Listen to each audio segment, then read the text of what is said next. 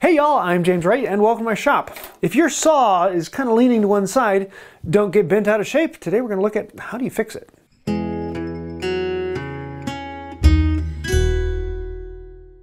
So a common problem with panel saws and hand saws is that, well, they don't always end up being straight. You can see this one has a good bit of bend in it, somewhere right around here. And unfortunately, that happens quite a bit because people are just pushing too hard, or they're stored improperly and left bent. Well, the nice thing is, they're pretty easy to fix. First thing you want to do is look down the saw and see where is it bent. And this one is bent right about there, and it's bent in this way. So what I'm going to do is I'm going to put that as the center of the bend. I'm going to put my hand right on that, and I'm going to bend this thing over. And I'm going to really crank on this. And a lot of people are really afraid that they're going to over crank it. And this time, actually, I cranked it just a little bit too far. Bend is still right about there, but I need to go back the other way. So I'm going to do that, just a little bit, and a little bit less. Not much. Perfect. Yeah, no, just a hair more. There, now we have a perfectly straight saw. And now you can look down that saw and see, yeah, that's what we want. Really nice and straight and clean. With panel saws and hand saws, it's just that easy. They're made out of spring steel, and so you can really crank them around. A lot of times you have to bring the tip all the way back until it touches the handle. You're not going to hurt it as long as you're doing a consistent bend. You're actually just going to bend it one way and you can bend it back the other way. And if you bend it too far, then you just bend it back and it's not going to hurt the plate at all. You can bend it quite a bit without having any issues in this at all. But that's a gradual bend. What happens if it's kinked, if there's a point that it's bent rather than just a bend over a certain distance? A kink in a saw is, well, it might be the end of the saw's life. That's one of the few things that can really hurt a saw. If the kink is right up by the tip, well, then you can just cut it off and make the saw a little bit shorter. But if it's in the middle of the saw, it's one of those things that is really, really hard to fix. If you don't know what you're doing, you probably have about a 50-50 chance of fixing it. And the other 50 of that 50-50 is just completely destroying the saw. So yeah, if it's already trash, you might want to take your hand at it and try it, but you might not. If it's a collectible saw, you might want to just leave it as is or try and find someone who has a little bit of experience in it. And even someone with a good bit of experience, there's still a chance you're not going to be able to fix a kink out of a saw plate. To fix it, you're going to need a ball peen hammer. What this ball peen shape does is when it hits the metal, it actually spreads it on one side. So if it was kinked, I'd have the kink pointing up, and I'd come in here and I just tap, but on the metal. I don't want to do it on this because I don't want to kink a plate that's actually really nice. It works best if you have an anvil to do it against rather than wood, but if you don't have an anvil, you can do it on wood. Just be a little bit careful and you need to have less pressure on it. It's not about hitting the plate, it's about working it slowly and just a bunch of taps. Just constantly going on it. And I've done it a couple times, and a couple times I've not done it. It's one of those things that, yeah, generally if you find a saw that has a kink in it, it's trash. Throw it out, get another one. Yeah, unless it's really special, there's other things you can do with a saw plate than use it as a saw.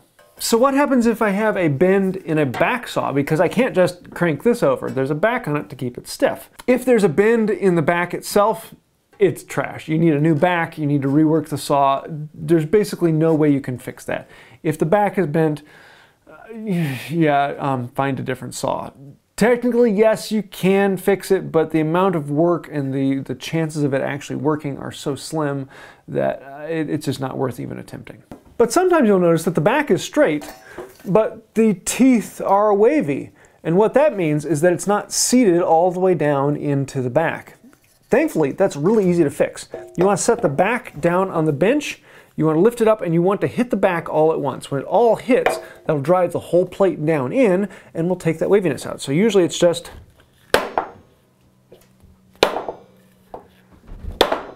and you'll find that the waviness corrects itself. This is generally done best on a folded back. If you have a cut slot back where it's been glued in place or riveted in place, you can't do that. So if you have a back saw that has a cut slot, you're kind of out of luck, and it's usually going to hold itself together better, so you have less chance of it bending with a cut back saw that's glued in place. However, if it does ever bend, you're kind of stuck. It's one of the nice things about a folded back is you have some flexibility in there. It's just pinching the plate so the plate can move around and you can make adjustments. Here you can see the difference between a folded back and a cut back. A cut back just has a slot cut into the bar of steel, whereas a folded back is actually folded. This will pinch the blade, whereas with this, the plate sits in it and then has to be glued in place or riveted or held with some other connection. You can pinch it a little bit, and sometimes the cut backs will allow you to do that, but the folded back is generally considered to be the better of the two because it gives you that flexibility. So if you look at the tip of the saw, you can see this one over here is a folded back, and this one is a cut back. So the folded back is usually a little bit better. Don't hold that against the cut back. These can be really, really good saws. They just don't have quite the adjustability that a folded back does. So if you're out saw shopping and you come across a panel saw or a plate saw that's really, really nice and looks good, but oh, it's bent a little bit. Well, it's really easy to fix. You can just crank it back over and you can fix it. And I probably cranked it a little bit way, so I'm gonna do it like this way, and I fixed it back the other way. And now I've got a nice, true, clean, straight saw. Good to use, and they're surprisingly easy to fix.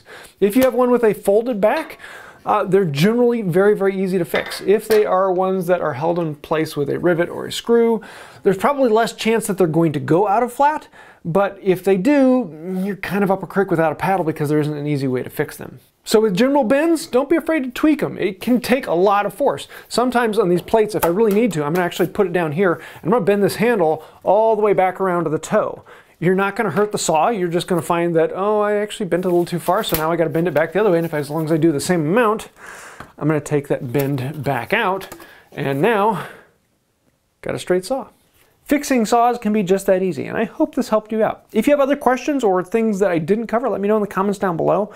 This is one of those topics where, yeah, you could go into it a lot more, and if I could talk about actually peening saws, this could be a very, very long video because that's a very in-depth thing. You could do a bunch of different ways. And generally, I'm going to tell people if the saw is kinked, get a different one. It's not worth the time and trouble of trying to fix it. Unless it's a really, really valuable saw, it's just not something that's worth diving into. So I hope that helped. Let me know your thoughts, comments, ideas down below, as well as hitting like, share, subscribing. Those comments do help the channel out. Thank you. Those do get us in front of more people. They help the algorithm, they help the channel to grow, and it means a lot. It's a great way to say thank you. If you want to take it one step farther, you'll notice that there are a whole bunch of people scrolling over here on the side. Those are patrons on Patreon. They are the people who are financially helping this channel and keeping us going, as well as members here on YouTube who've clicked that little join button down below. We have special perks for both members and patrons, and I do want to say thank you, because without members and patrons, this channel wouldn't exist. We are completely sponsored by you, the viewer, and that means a lot to me. I hope it does to you. If you have any thoughts about Patreon or becoming a member, you can click the little join button or become a member down below, and the information in the description. Well, you know how that works. I think that'll do it for now, and until next time, have a wonderful day. I hope this video wasn't too kinky. I don't want some people to get bent out of shape.